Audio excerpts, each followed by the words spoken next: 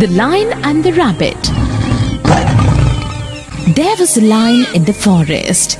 He killed many animals every day. The other animals in the forest were scared. They gathered at a place and discussed.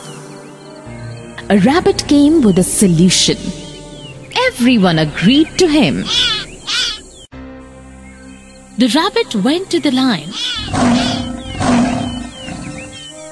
He told the lion about another lion stronger than him. The lion got angry. He said, "I will kill that lion. Take me to him." The rabbit took the lion to a well. The lion looked in. He saw his reflection in the water. He thought that his reflection is the another lion. He roared at him. Within a second, the voice also reflected. Now he was more angry.